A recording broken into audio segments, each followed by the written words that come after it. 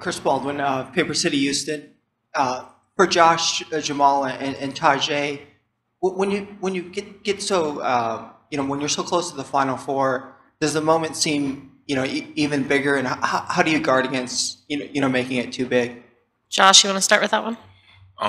It really just focus more on game and time.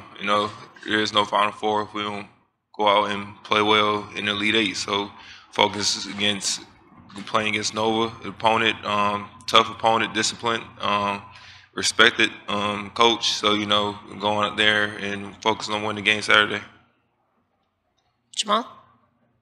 Like Josh said, just taking it one game at a time. There is no Final Four if we don't win tomorrow. So, we want to focus on Villanova and focus on our game plan and try to stick to it.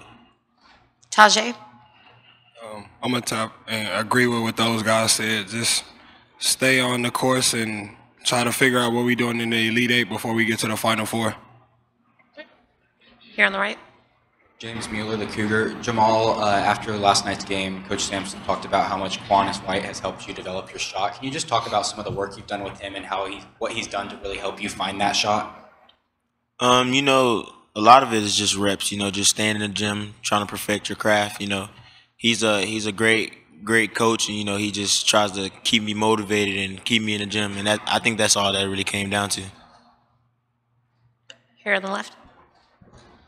Guys, after the game last night, former UH great Hakeem Olajuwon, of course, he was impressed with the defense and the rebounding, but he said, these guys know how to win.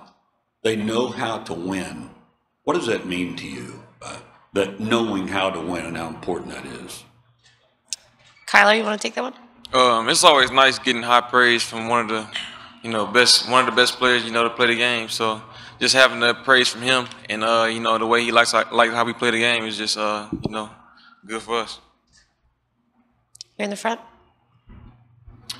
Randy McAvoy from KPRC Channel 2 in Houston. Question for Jamal. Your growth and development, how much have you leaned on some of these veteran players, and how has that helped your game, especially with the time you're seeing on the floor this year? With being in the backcourt with Kyler and Taze, they've played a lot of college games, especially Kyler, he knows how to win. He's been at every stage. And, having that guy next to me in the backcourt is just giving me a lot of confidence, especially with Fabian and Josh, just telling me to keep shooting or what they see. As a point guard, you like to listen to everybody on the team because, you have the ball mostly. Those guys always open my eyes up, Me and Fabe talk a lot about just certain spots, just certain shots, and I think that's just helped me a lot this year. Steven in the back. Stephen Hawkins with the AP. Fabian, you were part of this group last year. To be up there with a completely different starting five and to be in a position to maybe get back to the Final Four, what does it say about this group and how you guys have come together, and what have you seen the growth in this group? Just maturity, really. We got a lot of older guys. Taze been here been playing college basketball 5 years. JC been playing college basketball 5 years, and Kyler's a senior. So we got a lot of experience. We don't get too high, too low in the games. We just stay solid, really. And I think as a team, we just bonded really, especially over the off season with how hard conditioning is and just how hard practice is. We just stick together through all the adversity, really. Here in the front. Adam. Adam Winkler from ABC 13 in Houston. For any of you guys, you just heard Kelvin talk about Villanova being one of the big brands in college basketball. But here you guys are back in the Elite Eight on the doorstep of the Final Four. You're the favorites to win the national championship now. I want to know what you guys think about the U of H basketball brand right now. Kyler, knock yourself out. I mean, we went from, people not believing in us. Now we're the highest, percentage to win the national championship. So we don't really, feed in all of that. We just really, just take one game at a time and, just really, play our brand basketball. Down here on the center. Mark Berman from Fox Houston. Kelvin, could you tell us about some of the challenges that Villanova presents? I'm going to stop you, sorry. We're going to keep these to student athletes for the time, athletes? And then we'll keep coach afterwards. Oh, so. Okay. Well, Kyler, can you take his question asking opportunities away since he didn't pay attention to the original statement? Sir, could you leave the room? Or at least give us your badge. You're welcome to it. I didn't hear her say that. Of course you didn't. No worries. We'll go here in the front. Good. Joseph Duarte, Houston Chronicle.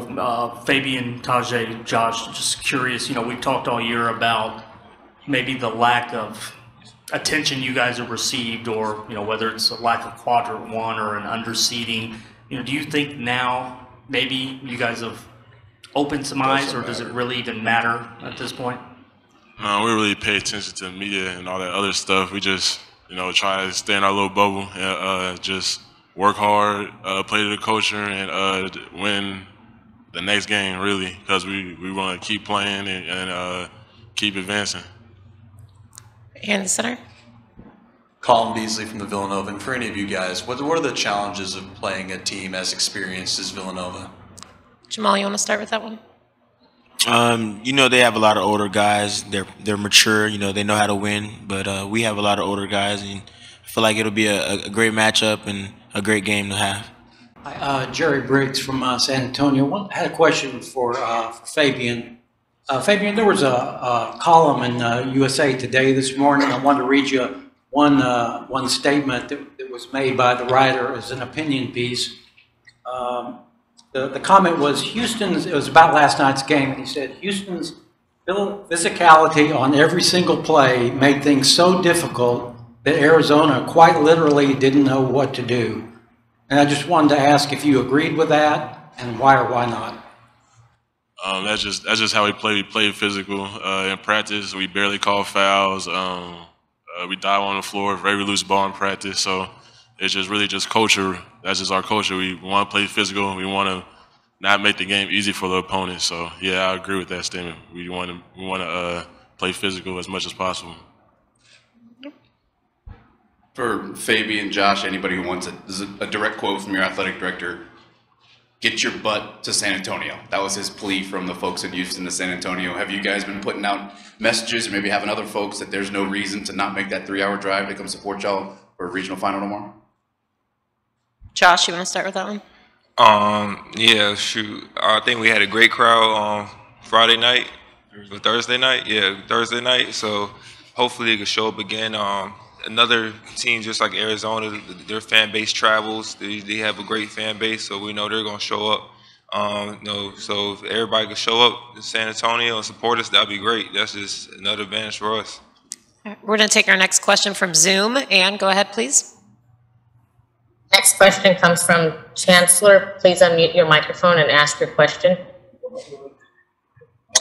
Hey, Chancellor Johnson, KPRC2. This is for any of the players. I hate to put you on the spot like this in front of Kelvin, but for any of the players, what's your favorite part about playing for Kelvin Sampson?